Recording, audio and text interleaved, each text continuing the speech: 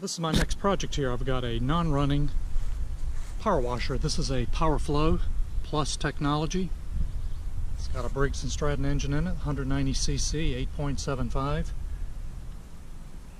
And this is a 3000 max PSI pressure washer, 5.0 max GPM. Nice machine, hasn't been started in over a year. This belongs to my neighbor here. We're going to see if we can get it back running for him again. Almost a new machine.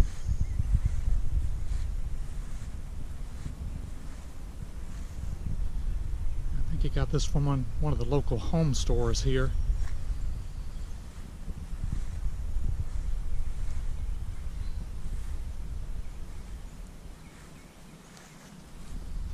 Looks like this is where you put your cleaning in the tank there. Briggs & Stratton engine. It's got the off and on switch. Air filter's got like a door. It's kind of greasy in there. This foam is a little bit greasy. Looks like the choke is on. Make sure it's not stuck. Check that a little bit later. Very greasy air filter.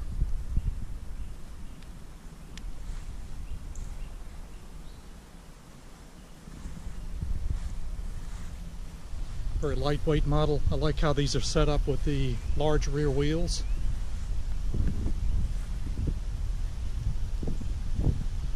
Very nice machine. Let's see if we can get it back running for him. I'll show you what it's not doing. See if we can find some numbers on here. Looks like this is the model and serial number here.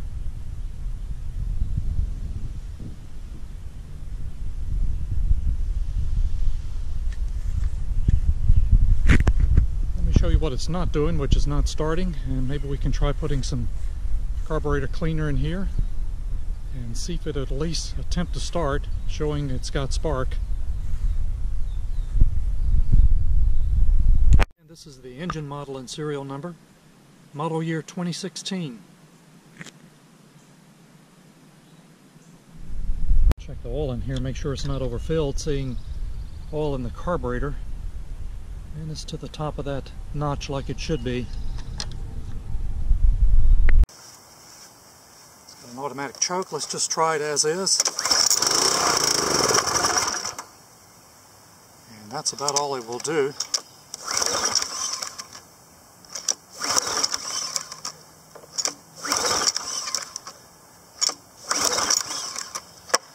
Seems like it'll sit a little bit and then it will get some gas in it and start up. Let's put some carburetor cleaner in here.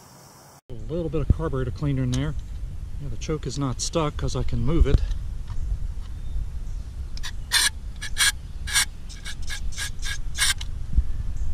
And let's see if it'll keep running maybe this time.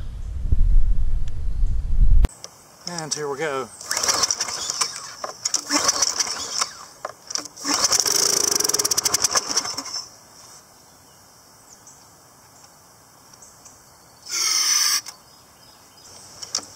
And here we go again.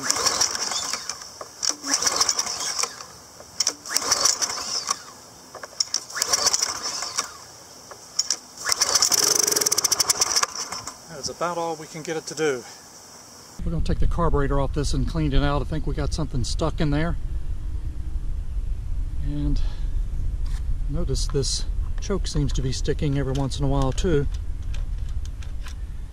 So clean all this out. See if we can bring this power washer back to life. And we're going to take the carburetor off this power washer. We have to take this top cover off so we can get access to the carburetor. And also this air filter door here will need to come off. There's a couple of screws in there. Should be very easy. Everything looks very clean on here. We got that one screw here to get off, and there's also one down here to get this top cover off. And now you can see the carburetor with the cover off. We got to clamp that fuel line, take note where the linkage goes, and this air filter door needs to come off, and that's where our off and on switch is as well. And now we're got the air filter door off. We can put this out of the way, leave the wires on there. And here is our carburetor. We'll get a vise and clamp this off and remove these two screws back here and disconnect the linkage. And our carburetor is now off. Let's check to see what's plugging this up. Now let's see what's in this carburetor here. The bolt was loose. Fairly new engine.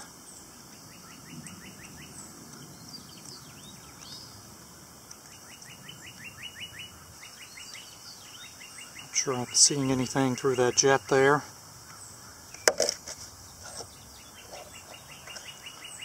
Kind of oily. What's coming out? That is really clean.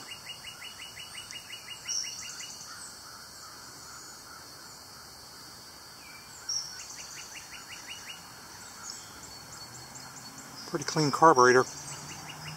Let's take the float off.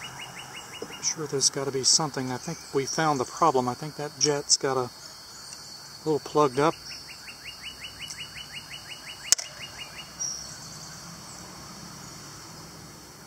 And that's some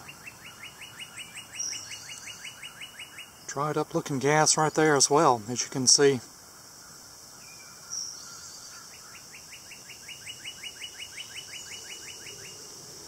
So let's clean all this up. Make sure we can blow through all these passages. And should be a relatively easy fix on here.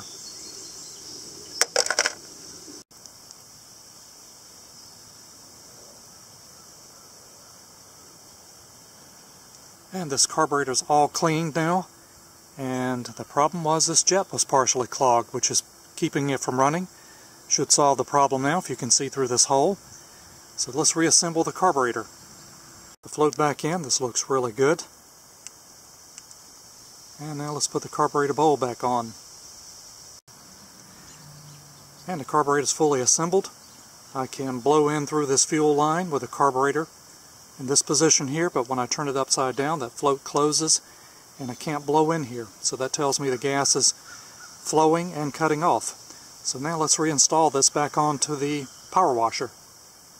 And the carburetor is back on the pressure washer, and I got the fuel line freed up, and there is no leaks. That's a good sign. Got the linkage back on, and there was also this little spring here. Got that back on. So let's put the air filter cover back on. And the air filter cover's back on. And this air filter was really oily. It may have been tilted at some point in time, not sure. But I squeezed the oil out of this and dried it out with a rag. So put that back in and put this decorative cover back on, and we'll give it a start. And the carburetor is now clean on the power washer. Let's give it its first start here. Let's see if I can hold this camera and start at the same time. Here we go.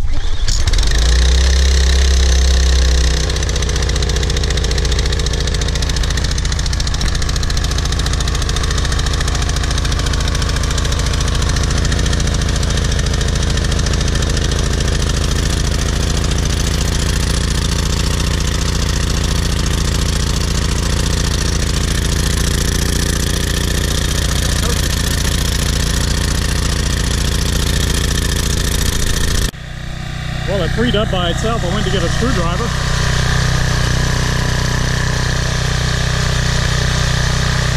Now let's see if it'll keep running.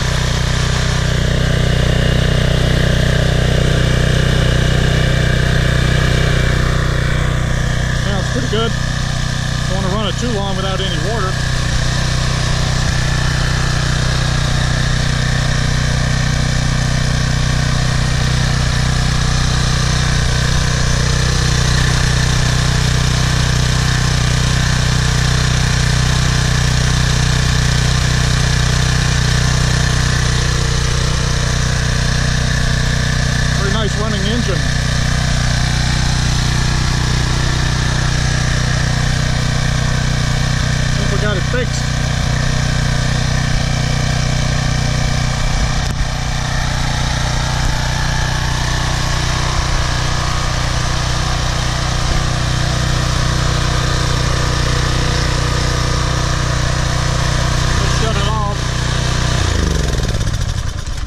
see if it'll restart.